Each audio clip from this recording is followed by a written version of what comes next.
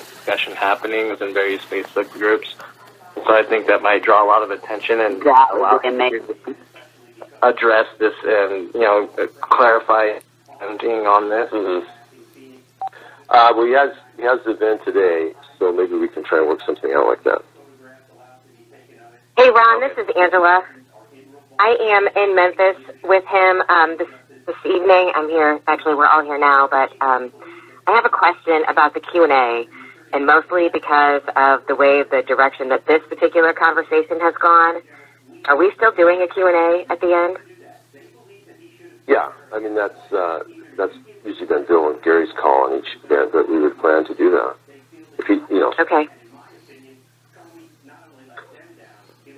Hi, Heather from Connecticut. I mean, I guess the thing that we're all kind of frustrated with is that we feel like today, because of how Bill said what he said, like we feel like we have to do so much damage control now to, with our friends and family, with, people that we're trying to talk to. And I guess it's just, for us, the Libertarians, we understand what he was trying to say, but the way that it's being presented, it's kind of hard to counter that in an effective way when he used the words vouch for. I mean, so I guess I'm a little concerned about, how to go about that damage control when talking, with other people about it. Kind of piggybacking off that too, as a Republican working for the campaign, and me talking to the various Republican groups that I'm a member of, this has really hurt the Republican vote because the Republicans are so discontented against Hillary Clinton that with him saying that he's vouching for them, they're not going to support him now because he's vouching for a candidate that they despise. This is Lindsay in Ohio. I would actually counter on that. The Ohio Republicans I've spoken with like him more for this. But then again, we're a very anti-Trump state Republican. The Republicans in Ohio are very anti-Trump. So I mean, it's probably a unique situation. I'm in Colorado, so I guess it might be different different regions, but that's what I've been noticing. I've had 5 of my Republican GOP operatives tell me that they will want to help out these last 5 days in their free time when they're not working, and that these 5 are working for actual Republican campaigns. Okay, that's interesting to know. In all honesty, kind of the opposite in Colorado. But in all honesty, if any Republican has any issue by any means, you need to let them know that according to the 12th Amendment, there's no way Governor Weld won't become the vice president. That's plain and simple. If Gary wins, he gets in office, Bill Weld won't. It'll probably be Pence. So if they want to, have a candidate that is close to them, there they go. There's your counter. That's your counter directly to them. Just let them know. Don't worry. Look at Gary. Don't worry about Bill. Yeah, that's a good way to take it. Hey, Ron, I have a question for you. Does Governor Weld just not realize what he's saying and the whole spin on everything? And what's he thinking? What's in his head?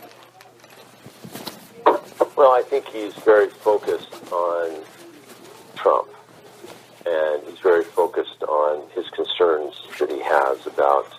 I guess it would be almost a panic, that this country would really be in a terrible spot if Trump became president. So I think he's very focused on making that message known, and that's what he's been, and that was the premise of his conversation. Well, so I think that sometimes, this particular interview is now being, kind of dissected, each section, each part of it, each sentence, each comment. Okay. In every interview, there's going to be things that are said that could be pulled apart and done, had this been, but this one happens to be, under the microscope. So I think that, he was very focused on his intent and what he wanted to say. And that was what he was looking at as he made his comments. But we'll try and clarify things as best we can. to follow up. Maybe he can start focusing more on the campaign than Hillary Clinton. Well, I mean, I think that's not necessarily fair. I mean, he's been working very hard, traveling around, every day, bolstering the campaign. But, we'll try and clarify this issue, and we'll try to, we'll try to... Question, are there any other appearances, like television appearances he has coming up that you guys are aware of? Because the Facebook Live thing, yeah, that's a good idea to clarify for the base, but how can we clarify for everybody else who's seeing this and is not going to tune into that Facebook Live event? Well, again, we are not seeing any interest from the media on this at all. We're not getting a lot of media response. We're not getting any questions. I mean, it's just been something that's been very internal. So it's something that's focusing on concern from the staff and from people involved in the campaign and from Libertarian movement. Broader than that, not so much. So we'll try to deal with it within those confines right now, and I don't think we're going to try to make a huge issue out of it nationally. And if at this point I don't even know of any national interviews that have been in discussion. Well, how do we ensure that we calm our teams down as best as we can, so that way it doesn't become an issue to where it might actually grab media attention, and they might spin it in a way that there's distaste within their own campaign. And Hillary has millions, and she's going to use that money, and she's going to use it against us, and she's going to do whatever she can to drive down the amount of votes that we actually get. And so if we continue and we allow our teams to be dissatisfied and distasteful by what he said, this could turn into a very bad thing. This could actually turn into, it's not right now, like what I'm saying, it's not right now a national media topic. It could turn into one, though. And that's very bad for us. That's very bad for the movement as a whole. Well, I've already keeping in mind that as the campaign starts winding down, the media also gets a little weary of the discussions, too. I mean, we're probably going to see as we get into the weekend and stuff, them just kind of holding it all their own and waiting until the election results. So and this has been a strange campaign, but that's traditionally what happens. As far as just bolstering your troops, like we're saying, I think we should focus on the big picture. We should focus on if they're mad at Bill, then focus on Gary. And let's just try to, not throw away all the work that we've done. Quick thing, real quick. As far as bolstering, I'm an Oklahoma county coordinator, and I do a lot online and in person. But there's been a lot of internal, but I'm in a ton of groups, and there's a lot of people that aren't with the campaign, and I'm seeing a lot of our supporters switching, they're changing their mind, and I'm trying my best to, put forth that whole, take a step back, look at the big picture, down ballots, this is the Libertarian, this is the Liberty movement, this is, not about the person, but they're not with the campaign, but they, if Bill Weld could do something on live stream or something like that, they would be tuning in. And that's one of my big concerns, is that we're gonna lose a lot of our supporters over this that aren't with the campaign, that are in all these groups. I'm sorry. I was just gonna say, I've already seen articles put out on CNN and Reason.com over this. So I feel like even if there's not attention coming in necessarily, direct calls to the campaign asking for a comment, I noticed that it's already being perpetuated by different media sources outside of the campaign itself. I'm just a guy, and I can only speak for myself, but I've had some of these people, talking to me and saying that they can't support us now because of this. But what I would say back to them is, what has really changed? If your position is that you'll pick a different candidate because our guy said something nice on the petition, I don't see that as a really rational way to make a decision. So Bill Weld and Gary Johnson are still, the best liberty ticket we have. They are the only people that are on the ballot in all these states. And heck, there are scandals surrounding both of the Republican and the Democratic tickets. None of that has changed. We're kind of fired up and upset about, the way he made his comments, but it doesn't change the calculation for me. And I don't think it should change it for anybody else. And that's what I would try to explain to them, that this is an emotional moment, but it doesn't affect the calculation on where your vote is gonna go, where it should go, and where it will make a difference this year. If I can say something real quick about that, the comment that got made to me quite succinctly is, why are we working so hard for this campaign when Bill Weld is making comments to the detriment of this campaign, to the detriment of this movement? And it seems very much that he's just mean. And it's very hard to sit there and say, well, how do I ticket when the people actually at the head of the ticket can't even support the ticket? And at least well, I don't think that's true at all. I mean, I don't see that's the perception. That's not what's. I mean, I understand perceptions, but that's not the facts. That's not what's happened. That's not what's going on. That's not his intent. That's never been his intent. I think when you're sitting there talking about, he is adamant against Trump getting elected, which I think we all can agree on is a really bad situation. And he's putting that above the Libertarian ticket, the Libertarian Party. I think that's a real problem for rank and file.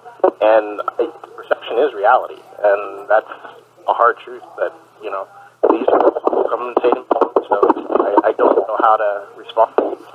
Hey, why should I believe in this if I don't even? Well, I'm trying to clarify that today, but what I'm telling you is that's not truth. I mean, that's not what's going on.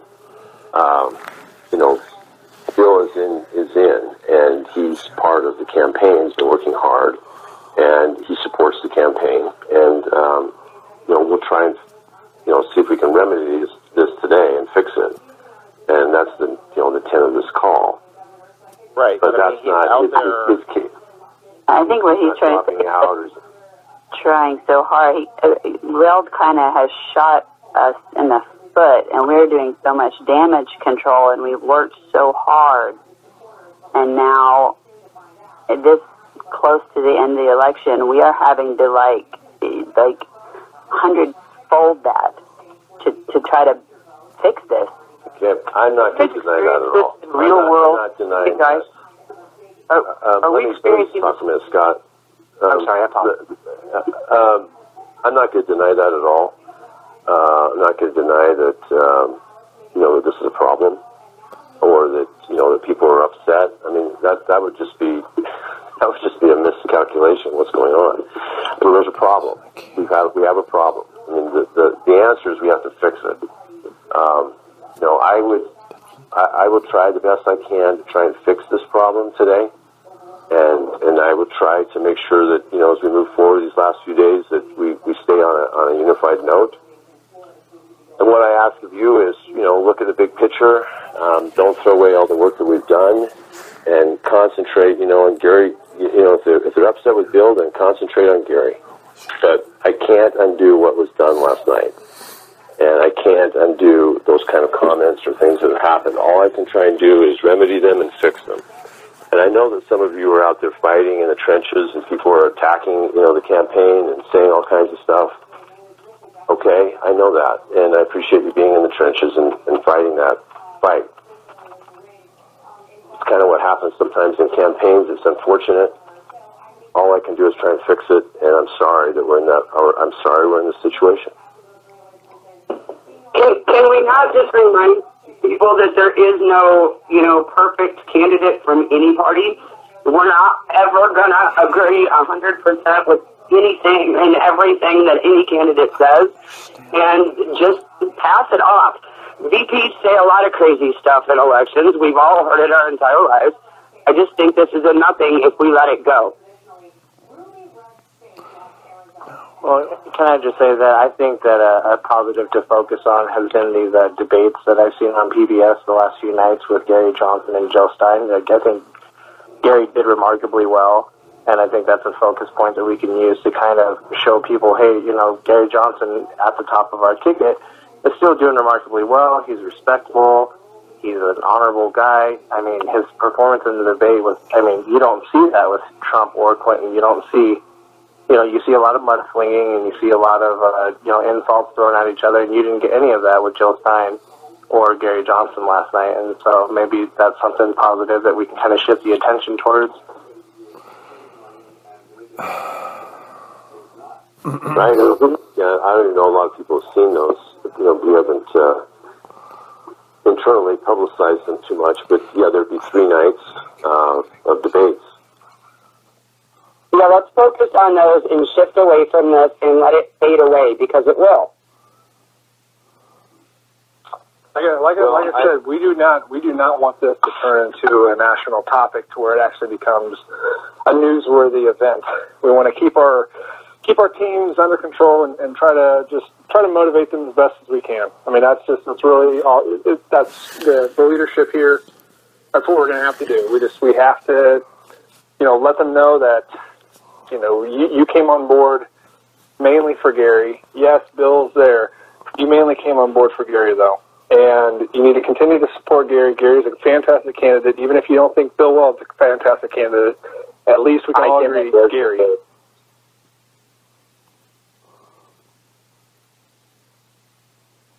Well, I don't want to make this a situation of that Bill's a bad guy or something like that. Situations happen, and we just want to make sure that everybody understands what took place, what the intent was, what we're going to try and do from here to remedy any situation, and what our real goal is. Our real goal is, on election day. And, I don't want to understate this at all. I mean, there's so many people that have put in so much effort on this campaign. This has a huge organization. And there's just thousands of people working. So we're coming down to the wire. Like several of you have said, this is a big picture campaign. So don't lose sight of the big picture. Is there any benefit at all to just coming out and having Bill or Gary recognize that Bill isn't all that wrong in his assessment? For God's sakes, Trump is apocalyptic. Would it be unwise for Bill and Gary to get out there together and say that, yes, in the scheme of things, Hillary Clinton is clearly better than Trump? I don't know about the fact remains that Gary Johnson is the best for liberty. Yeah, Clinton could put us to the brink of nuclear war with their foreign policy. That sounds worse than feeling up women without their permission. So let's not get into a debate here. We need to stay focused here. In all honesty, kind of going to what you're saying, from my opinion, from my point of view, I feel like that would be a bad thing. And the reason why is because now you're having both candidates essentially pseudo-endorsing Clinton. And that will actually attract media attention. Then they're going to go, oh, well, hold on a second. Well, that's kind of what Bill did last night. Yeah, we don't want that from Gary. I understand, but you don't want both candidates doing that. Hey, do we have a clip from Kennedy with Gary Johnson talking bad about Clinton and also not agreeing with Weld? Do we have what was the question? Do we have the clip from Kennedy with Gary Johnson last night talking bad about Clinton instead and not agreeing with Weld? I haven't seen the Kennedy clip from last night. It's probably available. And it needs to come out, really.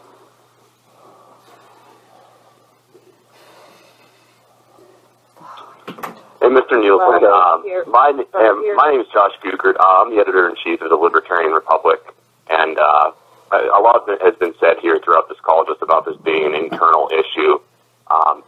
So one of the things I think that would be really good is if for Governor Weld to sort of just go directly to the Libertarians in this case. So would it be perhaps possible that we could host Governor Weld to have like an op-ed and just have sort of like a tone and just covered this pretty extensively today. But if he were to just say, you know, I've known Hillary Clinton for 40 years, and while I respect her as a politician, the tone I was going for was one that was being respectful, but I disagree with her on all these policy issues, and, you know, an apologetic tone almost. It would be something like, you know, I wouldn't want to short-circuit all of our hard work. Would it be possible? Would Governor Weld be interested, perhaps, in doing something like that? We would definitely want to help any misconceptions about what he has said. Well, we appreciate that. Thank you for your comment. That's an option. That's a viable option of releasing it, some kind of an op-ed statement. We were looking at other sources of release, but that's certainly a viable one. I'll take a look at that. I followed you on Twitter, so you can just direct message me. It's just Josh Guckert, Guckert. That's my Twitter handle. So if you just want to message me about that, possibly, let me know. Okay. All right. Thanks for hosting, though. I'm going to get off now, but thanks. If whatever is decided and something's going to happen, how will it be released so that we know, so we can cover it? Well, we'll let you know. We'll let you know. Okay. Thank you. Okay. Well, thank you for being part of this call, and again, thanks for all your work, all your efforts. And we will be having, like I stated last night, we will be having another call. This was just kind of a quickie today. We will have another call probably on Friday afternoon. I think they're scheduling it at 12 noon Mountain Time. So thanks again, and we'll end this call now. So thanks for your time. Ron, when is the call later on today? You said there's another